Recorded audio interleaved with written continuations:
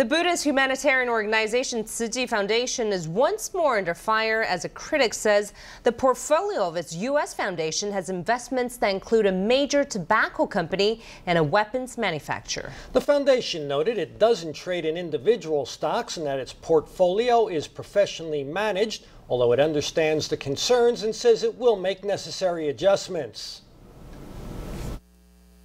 This is commentator Shu Qinghuang holding Tzu Chi's financial statements.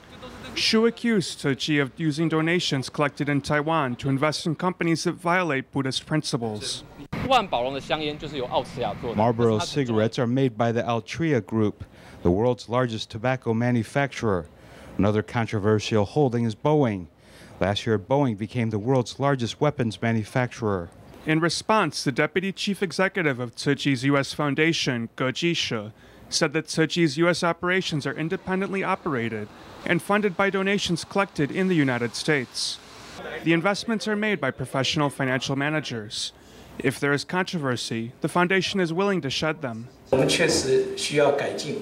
We absolutely need to improve and will heed these issues when making future investments. Buddhism does not support war, so you shouldn't invest in weapons manufacturer.